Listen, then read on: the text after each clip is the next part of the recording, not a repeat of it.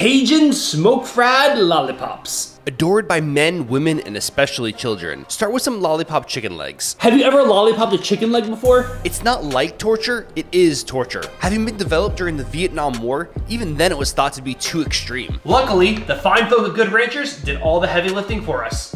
Now that the hard work is out of the way, let's have some fun. Toss the lollies in your favorite hot sauce, something golden. Season generously with a Cajun rub. Onto the smoker at 275 degrees until they hit 190 degrees internal. Dark meat has to be overcooked, like barbecue. When you break down all of that connective tissue, it's fall off the bone tender.